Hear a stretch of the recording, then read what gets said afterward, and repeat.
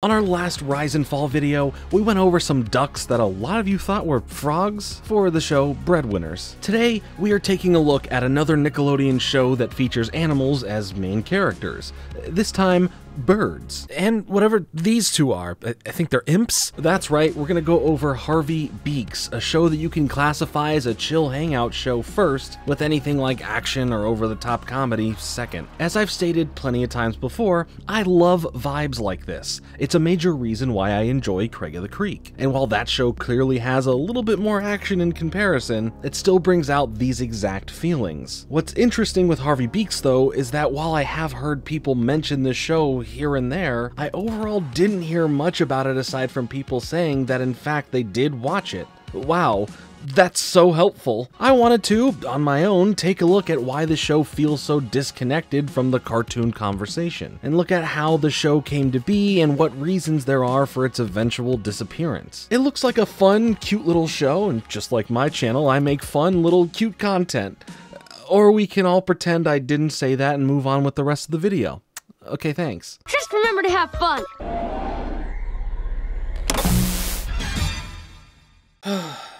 I really need a new wallet. Summer sale. Ow! What was that for? You needed a new wallet, right? Yeah. Summer sale. Exter, the world's largest smart wallet brand. Efficiency, security, and style are Exter's mission statement, and that's what you get. So I wanted to try the new Parliament AirTag wallet. It's just like the regular Parliament wallet I use, only difference is it gives me another safety feature on top of already using the sleek tracker card that I have shown off in previous videos. But now I can add an AirTag that connects right to my phone that can directly pinpoint on my screen where my wallet is. The Parliament AirTag wallet has all the great same features as the Parliament wallet I have been using. It's comfortable, it's convenient, and boom, access to all of my cards without having to dig them out through all the holders from my previous old wallet. It's quick and the aluminum internal casing protects them against skimming, which plagues so many people per year, so the RFID protection is a pretty nice safety to have. Using the Parliament family of wallets for my everyday use has genuinely been a breeze, and honestly, I won't ever have to worry about purchasing another wallet ever again. The wallet is also made with premium environmentally friendly leather and fits nicely in my pocket that sometimes I forget it's there. Whew.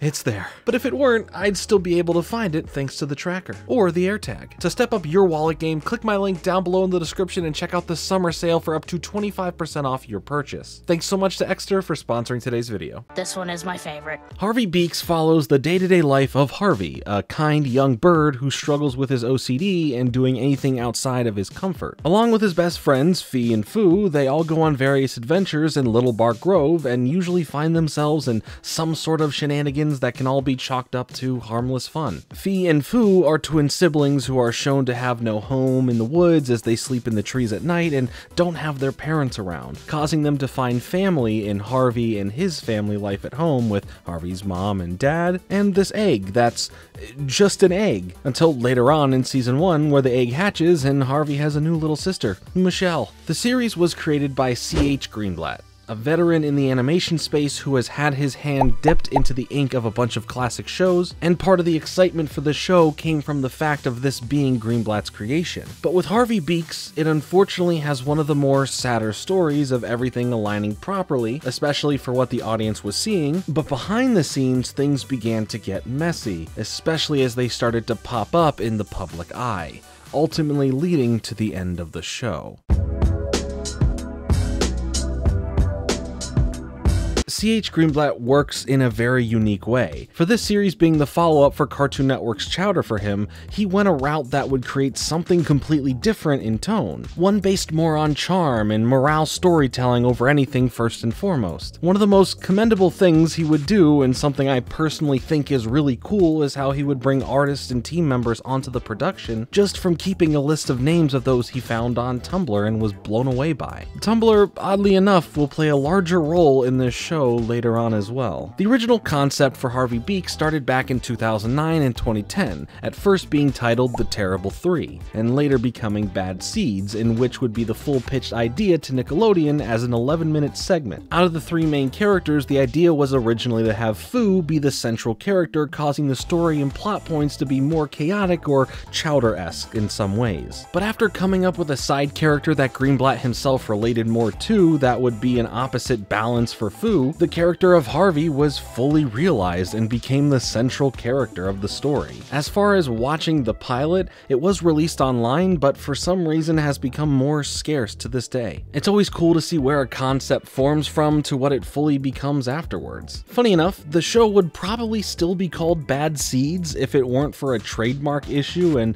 before the show would premiere in 2015, Greenblatt announced the new title as Harvey Beaks. Once the show did premiere, it was the clear outlier within the other shows on the network. It wasn't focused on slapstick or gross out humor in any way. It instead hit the viewer with a lot of heart, some well-told morals, and an easy jump-in point for any new viewer since fighting for broadcast time was next to impossible. Most times if you weren't there for the premiere of a new episode, you most likely would just full-on miss it as reruns in general were near to non-existent. The show dealt with a lot of themes that can effectively hit harder more than most. For example, how the show deals with the death of a character and how this death affects certain other characters. Even in the end, the finale is a full 22-minute segment titled The End and the Beginning, regarding Fee and Foo's parents, life changes, and dealing with saying goodbye, but goodbye not meaning forever. It ends as strong as the vast majority of the show was. It wore its heart and emotions on its sleeve. It also had this random Chowder cameo. But overall, the show was great at storytelling through relatable simplicity. Unfortunately, a good, well-written, and well-received show can't save your time on the air.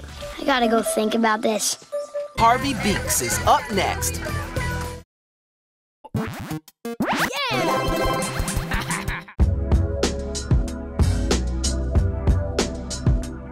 November 6th, 2016. The sad part is we all felt like the show could have done well if it had been given a chance. But here's the thing, Nick will have aired Harvey Beak barely over 15 hours total for all of 2016. They run a lot more than 15 hours of SpongeBob a week and expect us to compete with a global phenomenon show 18 years old. Honestly, if I ran a network that way, I would be ashamed and disgusted with myself. That was the response given from Greenblatt to a fan on his Tumblr sharing their sadness in the way Harvey Beaks was being treated by the network. It's not often a look in between the cracks of the business side are poured out, so this felt more personal in an emotional response sense than anything in a malicious sense. This was but one initial response of many from Greenblatt that has since been deleted. Before any of these responses to fans in 2016 that told a more sad tale, we need to see what directly triggered this peak into madness. In 2015, the show's first year on the air suddenly was taken off schedule, confusing fans, leading to speculations of it being due to the show's ratings, which for this early on in a show's life were fairly decent in comparison of other shows on the network. Shane Houghton wrote on his Tumblr, "Sorry, the channel has been moving stuff around so much." Continuing on to say, "We on the crew are just as frustrated as you guys." Greenblatt jumped in as well, stating, "Everyone remain calm. We're not off the air, and it's not just us getting this treatment. They stopped all premieres, animation and live action, except Pig, Goat, Banana, Cricket for the summer. Hopefully they'll rerun the show so folks can become more aware of it in the meantime. We should be back with a big push come late summer, early fall. We're not thrilled about this, but we're still making episodes full steam ahead, and I promise they will get out there eventually." Nickelodeon, aside from any contractual related reasons, wouldn't be happy with one of their show's creators for the network publicly bad-mouthing the way in which the company is run. But the thing was, this was all pretty mild, especially in comparison of what would come later. His comments here were more of concern for the fans rather than an attack on the network. But that didn't stop the animation space in general taking this story and every other story in and claiming Nick is not a place to take your ideas to. They are not creator friendly, nor do they respect them. Somehow, this would all land on Greenblatt's shoulders as an easy scapegoat, and a response from him was released. On the surface, an apology from Greenblatt was issued in the comments on the article that Cartoon Brew had written that was criticizing Nickelodeon. "Hey guys, this is Carl. I think we need to set a few things straight. To say Nickelodeon doesn't respect their creators is a big disservice to the truth. My disappointment and confusion with when and where the show airs is not a knock on the network in general. I've made posts stating how Nick has been extremely creator friendly to me. They never once told me I couldn't do exactly what I wanted with this show,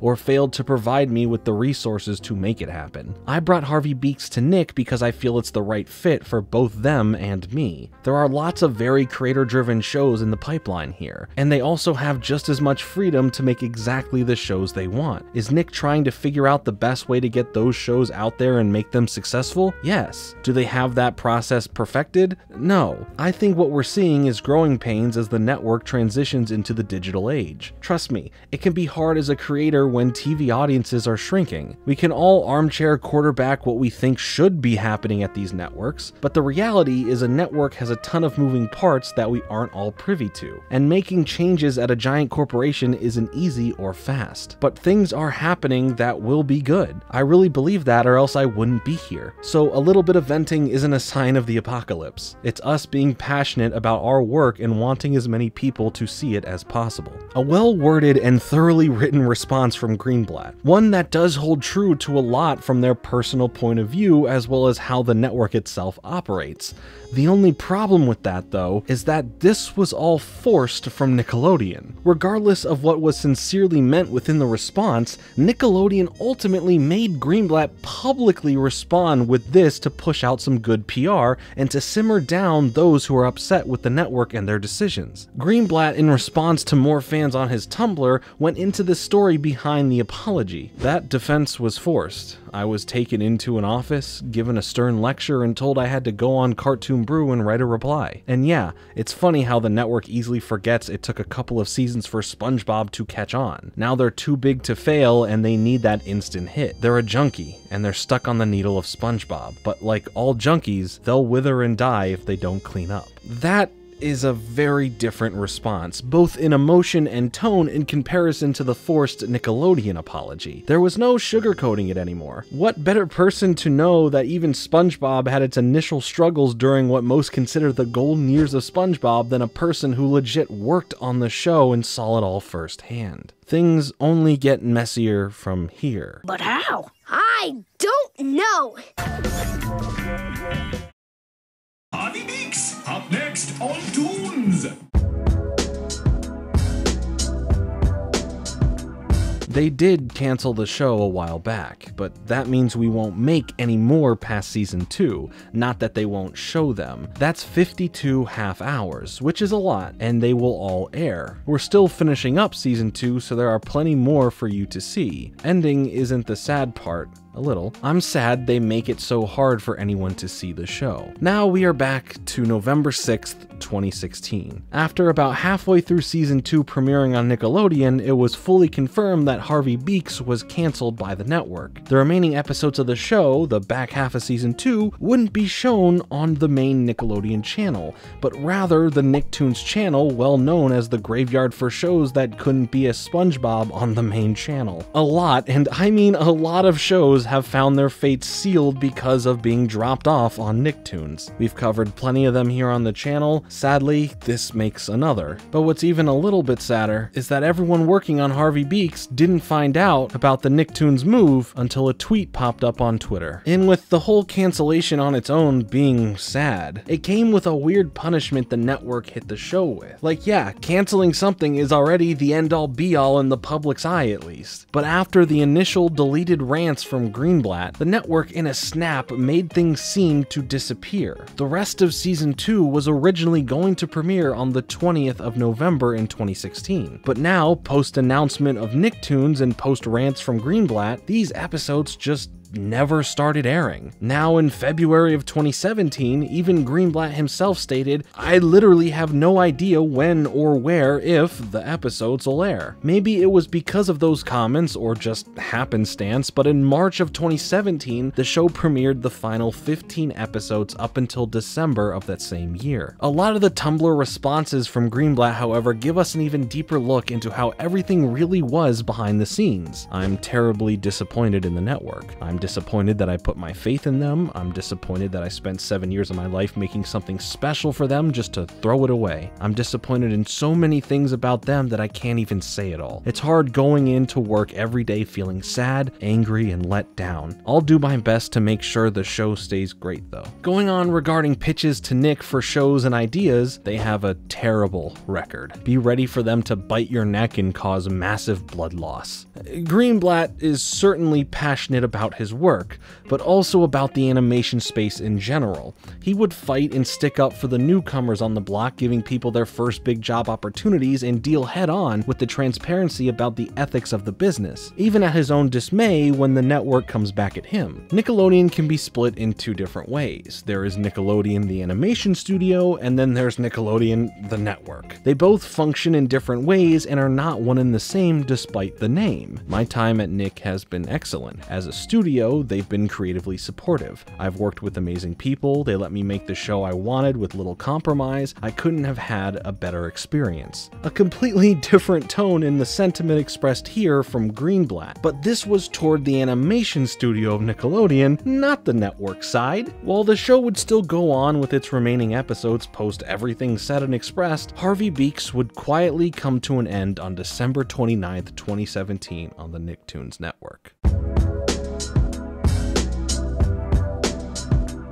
Since the end of Harvey Beaks, C.H. Greenblatt went on to work on Big City Greens, Jellystone, and has more in the pipeline beyond that. His legacy holds strong in the animation space for his body of work and what he has been a part of. Chowder was a big moment on Cartoon Network, right before the CN Reel era came into play, and then after that the new animation renaissance. But that same new era wasn't as big and opportunity driven when it came to Nickelodeon. While Harvey Beaks did get a chance to spread its wings, it unfortunately was forced to fly below the treetops. It may have only lasted a little longer than 2.5 years, but it was able to branch out a bit with some comic books. Volume 1, Inside Joke by Stefan Petrusha, Volume 2, It's Crazy Time by Kevin Kramer, and Volume 3, More Than Meets the Eye by Shane Houghton. Even Jeff Trammell created a comic for Harvey Beaks. He actually wrote for an episode of the show beforehand and has since went on to write for a handful of other popular shows, with his eventual main gig becoming Craig of the Creek, and now is currently working as a head writer on the upcoming Spider-Man Freshman Year show coming in 2024. Harvey Beaks also had and was in several Nickelodeon Flash games, with the main one being Pichu, where you launch up into the air and collect as many bugs on your way back down while avoiding tree branches and bees. The show was also nominated for a few awards like 2 Annie Awards, a Young Artist Award, and a Daytime Emmy, but it didn't win any of those categories it was nominated for. After finally seeing what this show was and being myself a fan of the laid-back style of storytelling with likable characters and beautiful animation, it's sad to see this show not fully given the chance to last even a little bit longer and find a larger audience. The fans of the show it did garner are for the most part pretty heavily opinionated in the favor of the show, and I can easily see why. It has a great and real sense of childlike optimism and wonder. Greenblatt wasn't out to create Chowder 2 or be like any other show out at the time, with the H in C.H. Greenblatt actually standing for Harvey. You can tell there was something a little extra special thrown in the mix there. There's a reason why he saw himself in that character, and maybe why he was very extra passionate about this show. It was something unique and will remain a positive look back for me when discussing this show further on. But of course, what about you? What did you think about Harvey Beaks? Let me know all your thoughts in the comments. Thanks so much for watching. Make sure to hit the like button and subscribe for more content like this, or all of your socks will forever be damp. Follow me on Twitter, and I'll be back soon with a new video, but until then,